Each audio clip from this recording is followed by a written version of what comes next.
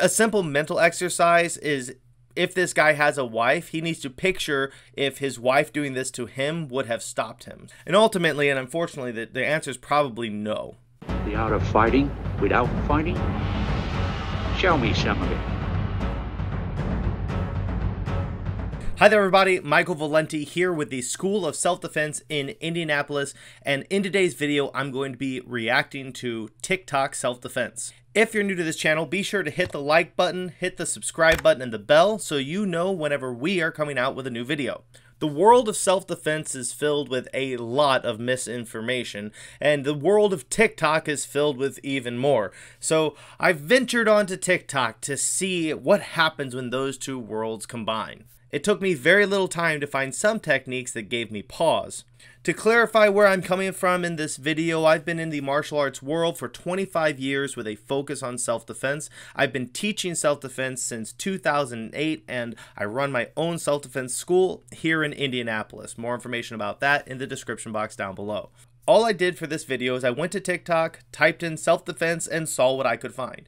There is some good stuff out there and there's some bad stuff out there, and I came across this video, and I think this video has a little bit of both. So let's go ahead and break it down, look at the technique, and talk about where it is awesome and talk about where maybe it is flawed. Let's go.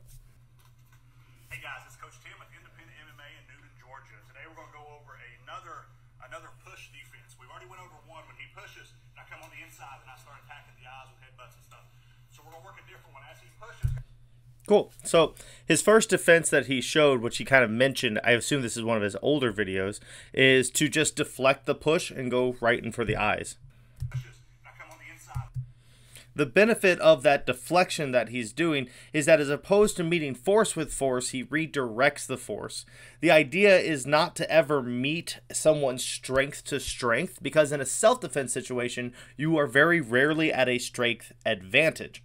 And so as that push comes in, by bringing his hands up, he simultaneously is protecting his face and deflecting that force past him, which allows him to feed directly into an eye strike. There's a lot of people who have issues with eye strikes in the world of self-defense, and honestly, it kind of stems from the fact that a lot of people use eye strikes in a very stupid places. Or even worse, they'll use eye strikes as some excuse not to actually train how to fight. Instead, think about eye strikes as an exclamation point or the cherry on top of your self-defense sundae. You need to know how to actually fight, and then you cheat. And so this initial thing he shows of kind of deflecting, bring the hands up, going right for the eyes, I think that's really good. I'm getting way off track because this technique is not even the one he's talking about. So let's look at the technique that's for this video.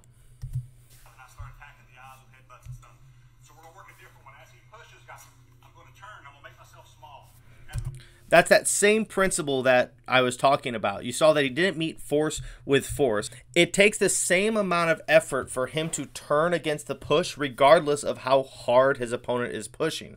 This technique may even be superior to the double deflection because now he's moving to what we call the outside line. If you imagine that there's a imaginary line running down the center of your body and projecting forward, we call that the center line. And you want your center line on your opponent, and you want to get as far off your opponent's center line as possible. So as you can see here, his opponent's center line is now facing this way, and he's begun to navigate his way to the outside line while keeping his center line on his opponent.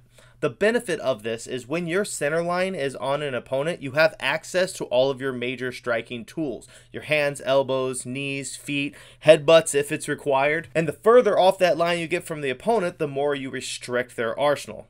Not to mention that you don't really want to stand in punching range against somebody who's a lot bigger than you. So let's see where he goes from here. I'm going to turn. I'm going to make myself small. As almost all self-defense in any type of martial arts, we always want to get to the outside of the elbow. So as he pushes, turn. I'm going to control here, guys. As I turn here and control, I'm loading up this hand for a big right hand. Okay, so he goes from a deflection into a punch. And I do take issues with this. So there's a video that I have out, or is coming out, not sure where this video is going to land in the timeline, in which I kind of lay down what is required for good self-defense. And the last bullet point is it has to be non-size dependent.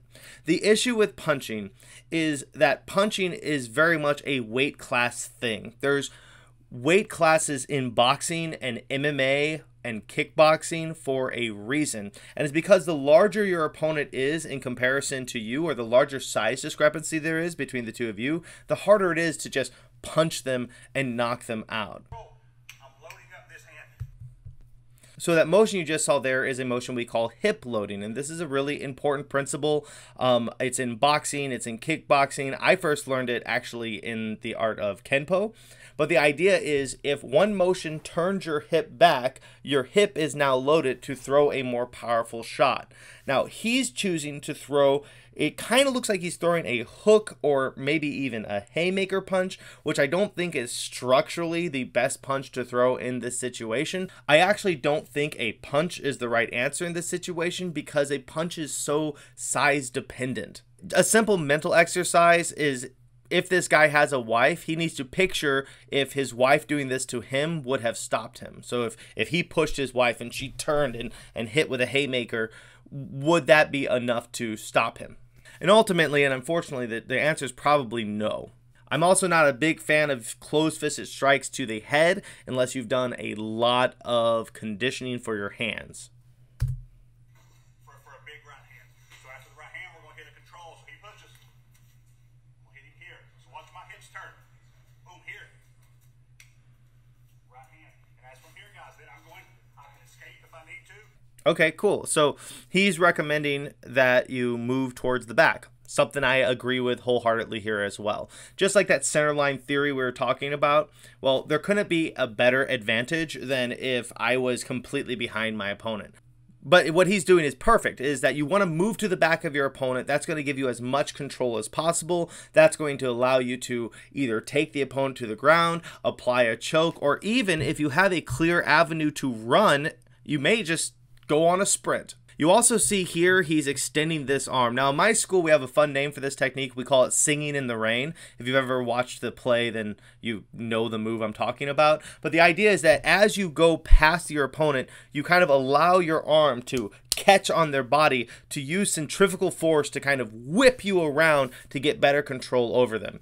This is a great technique for a smaller opponent because actually the more stable your opponent is, the more effectively you end up whipping around them. And if you're a lot bigger than them, lots of times that motion will just throw them to the ground. If I need to, I can wrestle or I continue to beat the brakes off of him.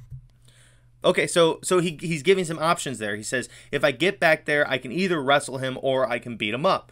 And those are also, that's a good mindset because not all situations are going to require the same amount of force. And not all self-defense situations require you beat the crap out of somebody. Sometimes you just have to wrestle someone to the ground and have a conversation with them. Other times you just run the first chance you get. And then there are some times in which you actually would have to beat somebody up. Overall, this technique is pretty good. I'd probably give it like a 8 or 9 out of 10. I love the fact that he's not meeting force with force. I love the fact that he's using hip loading. He's coming offline and moving to the back. All of these are phenomenal tools. I can tell you this guy fights. This guy knows how to fight. The only issue I have with the technique is that the hip loading that he chose was a strike to the face, which I think is a little bit more of a size-dependent technique, but he's already advocated for the eye strike, so perhaps an eye strike maybe would work better in this situation. Or if you're going to throw a punch, throw it into the body so that you aren't risking damaging your hand in the process of trying to defend yourself. But other than the use of the punch, which is probably more of an opinion thing anyways between the two of us, this is a really awesome self-defense technique. I like it a lot. Oftentimes people will comment on my videos not having watched the whole thing. So to show me that you actually made it to the end, in your comment incorporate the word star and you and I will know. Also, if you've made it to the end of the video, you're clearly enjoying this content, so go ahead and hit the thumbs up button, hit the subscribe button, and click the bell so you can get notified whenever I release a new video. And if you live in the Indianapolis area and you'd like to come train with me, all the information you need to get started is on our website, theschoolofselfdefense.com. And we've also opened up Zoom classes for people who can't get their way to my state. So if you want to train with me via Zoom, once again, that information is on theschoolofselfdefense.com. So until next time, everybody, I'm Michael Valenti with the School of Self-Defense. Fight on.